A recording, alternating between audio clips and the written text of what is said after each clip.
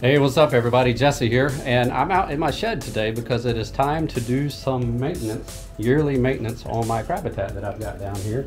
You want to check it out? I built this last year and it has worked fantastic for keeping fiddler crabs alive, basically. I have a whole nother video that I'll link above right now on how I did this. But anyway, once a year you have to actually clean everything out of it, change the sand and everything, and wash it out really good. Because what happens is, as you're doing the water changes on it weekly with the brackish water mixture that I've come up with, the water evaporates but the salt doesn't. So each time you do it, the salt content's getting a little bit higher when you're adding that water back in. The salt basically stays in the sand as the water evaporates. It's really not good for the crabs once it gets above a certain level.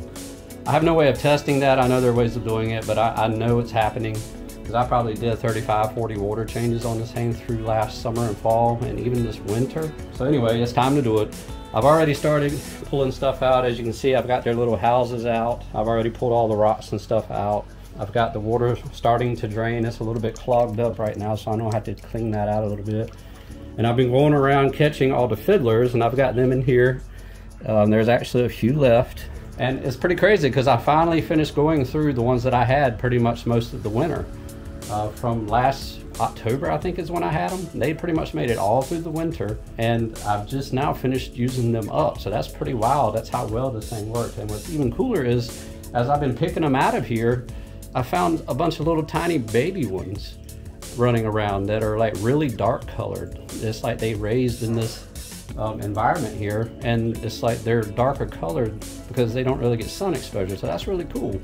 Anyway, enough talking. I've got to get this water out of this thing, grab this shovel that's over here right there, go ahead and scoop all of this sand out and get this thing cleaned, and I'll show you what it looks like in the end.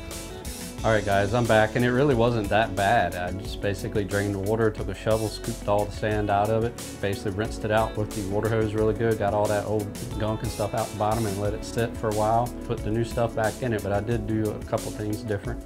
Got my camera straight here. You can see that this time I pretty much built like a jetty wall out of some gravel out of my driveway, because I had issues last year over time with me adding water, and I think just the general crab traffic in here of the sand coming down this way and wanting to block up my drain at the bottom here. It's not too big of a deal. I mean, it made it through a whole season, but it's every now and then I had to clean it out to get it to drain properly.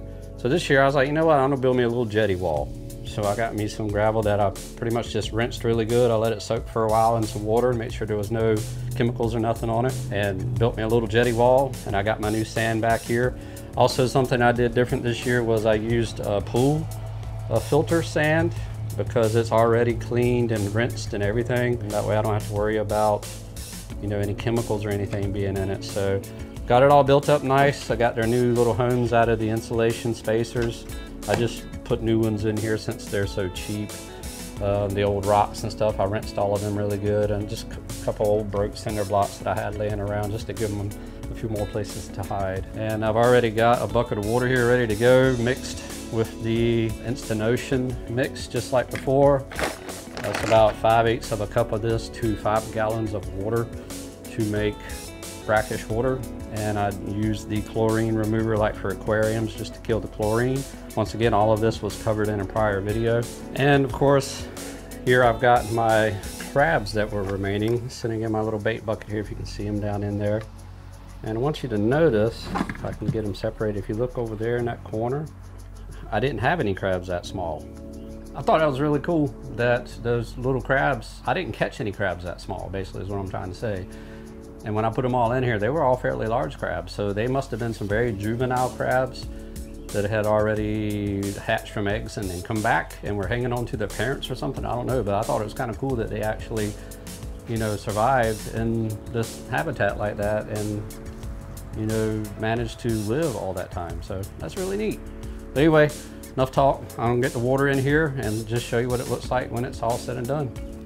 All right, folks, there you go. I got it all filled up, looking good. And I'm gonna go ahead and release the last of the crabs that I have into their new home for a while. Actually, I'll put them in the water.